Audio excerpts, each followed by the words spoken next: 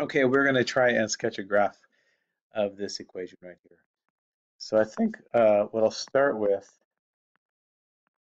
is a line, just a couple of straight lines that I can use. So I notice that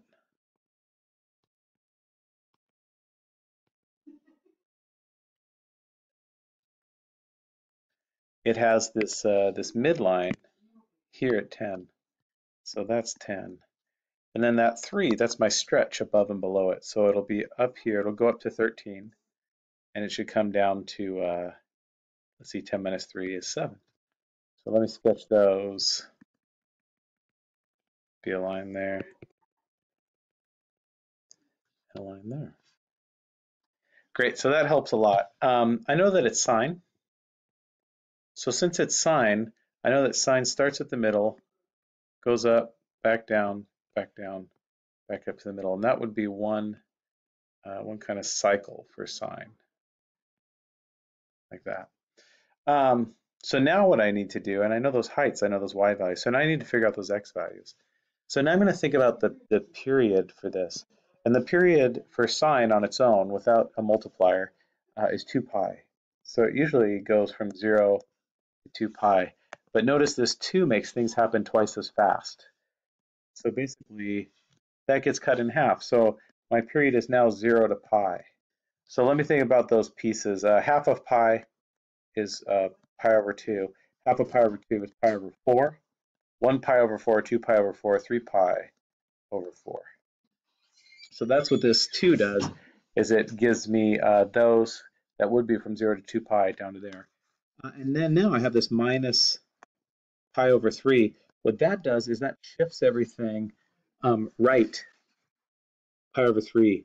So I'm going to add pi over 3 to all these. So 0 plus pi over 3, pi over 3. That's pretty easy. Pi over 4 and pi over 3. If I think about these as 12ths, pi over 3 is 4 pi over 12. Pi over 4 is 3 pi over 12. So this must be 7 pi over 12.